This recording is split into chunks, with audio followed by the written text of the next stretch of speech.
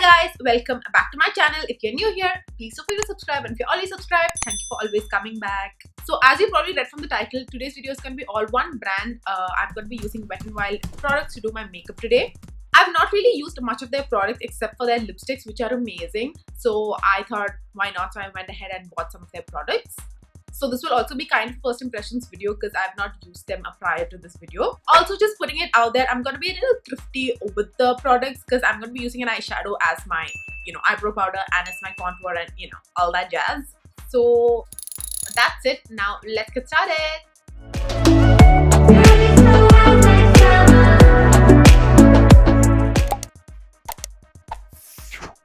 As usual, I've already moisturized my skin and I'm going to start off with my eyebrows. And for that, I'm going to be using this deep brown shade from the eyeshadow quad called Sweet as Candy. Wet n Wild definitely has a lot of nice eyebrow products, but I'm just using this because why not? If your eyeshadow is matte and matches your eyebrow color, you can always use that to fill in your eyebrows.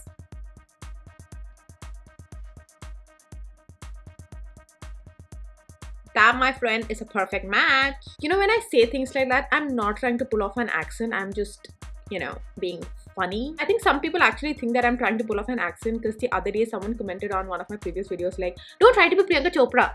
And I'm like, dang! That's not my intention, you guys. That's not at all my intention. So yeah, you guys, I'm not trying to fake an accent or anything. My accent is very, very Indian and I'm proud of it. See, I did it again. I'm proud of it. And we did our eyebrows. Now we need to clean up around them and just prep our eyelids. And for that, I'm going to be using the Photo Focus Concealer. I'm just going to use it on a nice flat brush and clean up around my eyebrows.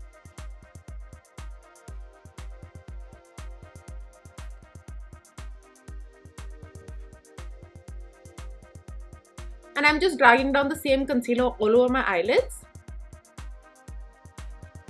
So now that both our eyelids are prepped, we're going to start off with our eyeshadow. And for that, I'm going to be using this beautiful palette from Wet n Wild. It's called Stop Playing Safe. And it has these beautiful green and blue shades. And that's what I'm going to be working with mainly today. Since I bought this palette, I've been playing around with them. And you can create really, really bold looks as well as really simple neutral looks with this palette. So if you're looking to buy a very versatile palette and which is really, really, really affordable, then I would totally recommend this one. So as usual, I'm going to start by warming up my crease using this deep brown shade. You can totally skip this step because at the end the shade really just got covered up, but I just couldn't, stop myself. This shade by itself is just so beautiful. I think this is going to be my new everyday palette.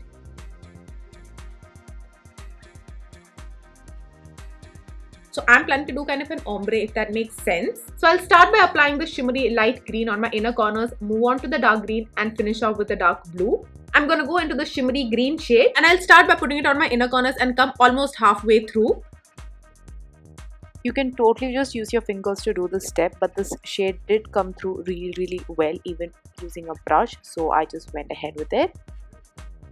Just like that, bring that color almost halfway through. Now I'm going to go into this deep green shade and load it up on my fingers. And then just start placing this color right next to that lighter green.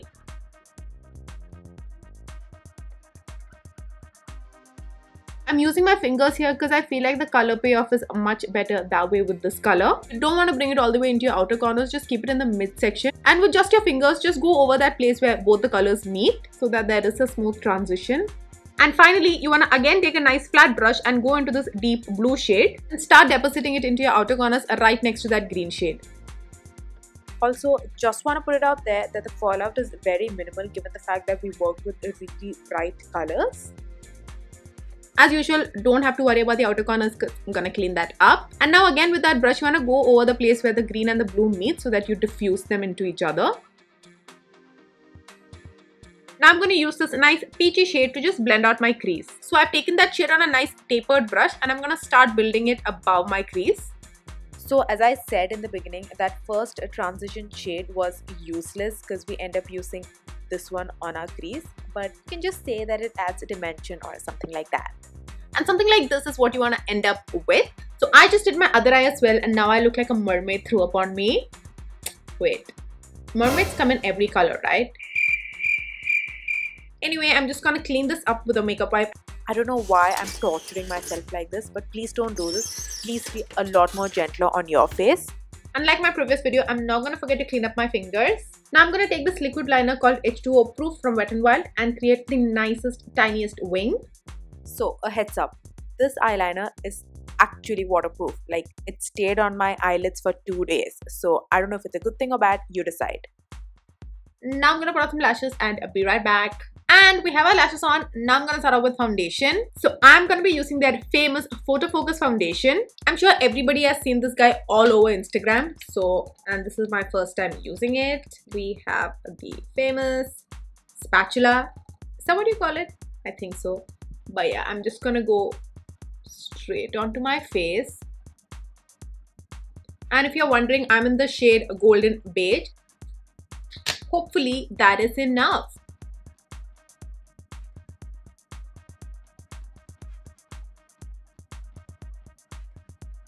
I will be using the concealer under my eyes as well, so I'm just going to avoid that region.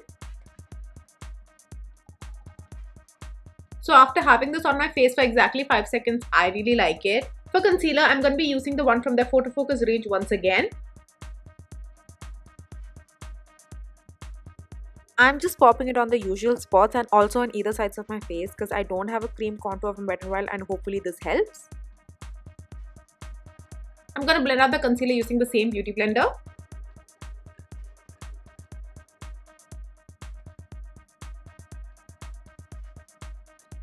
As I have mentioned in my previous videos, you don't want to mess up that nice clean edge that you have created.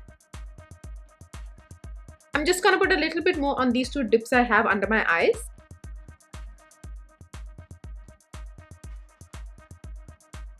Now please excuse me, I don't have a powder from Wet n Wild. They obviously have a lot, but I just couldn't manage to get my hands on one. So I'm just going to use another drugstore favorite. This is the Rimmel Stay Matte powder. So I'm just going to use that all over my face. I know this video is all about Wet n Wild, but the next time you're looking for a powder, please just buy the Rimmel one, use it, and then you can thank me later. For contour, I'm going to use the same shade I used for my eyebrows. I'm going to take it on a smaller contour brush and try and contour my face with it. It has a little bit of that grayish undertone, which is great for creating shadows, and that's why it works brilliantly as a contour shade. It's honestly not bad. It really does a good job.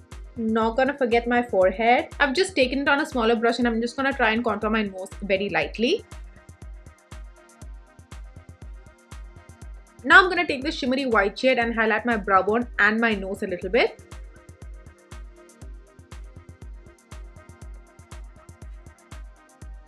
I'm also going to use that to highlight above my lips.